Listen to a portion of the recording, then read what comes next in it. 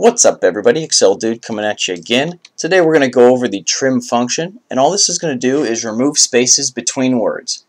Typically you're going to get some data sent to you. Maybe it's from a coworker, maybe it's from a PDF source that you had to copy and paste and it didn't go right.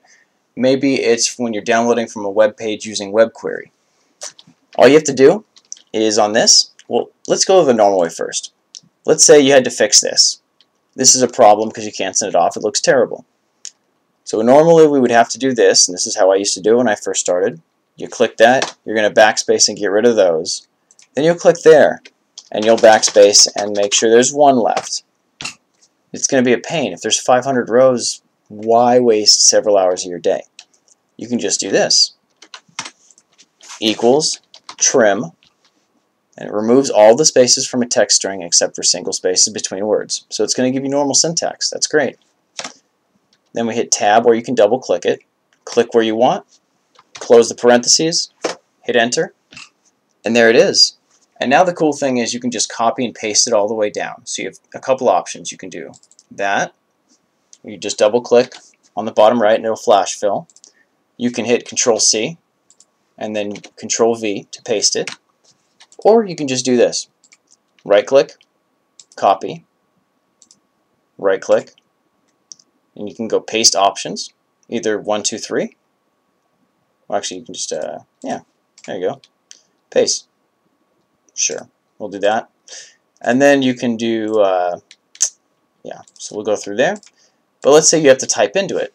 You need to be able to enter text into here. So at the end, you want to add the word first. It gives you a problem. Easy to fix.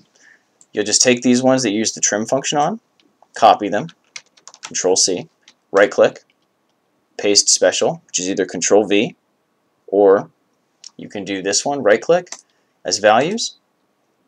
Guess what? You can do that. Then you can do this,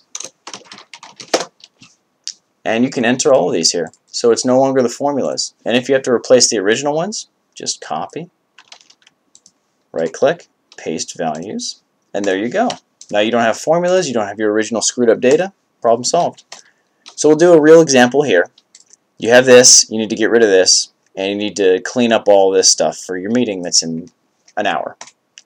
You go here, you highlight the cells, right click, insert, table column, we'll call it trim, equals trim, then you'll click this, close the parentheses,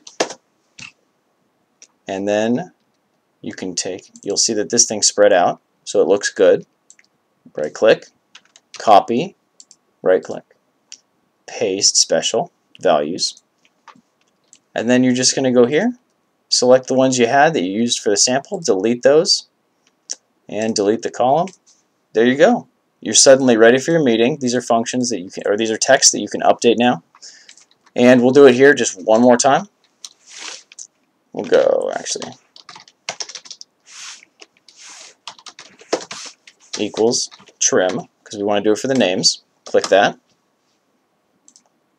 Control C, Control V, Control V. Copy those, because remember they're the trim values. Right here, right click, paste, boom. Delete those. In seconds, you have data that's fixed. You could do that for 1,000 rows, 10,000 rows, however much you want. So there it is. All right, hit that subscribe button, share this with whoever it would help, and I'll see you next time.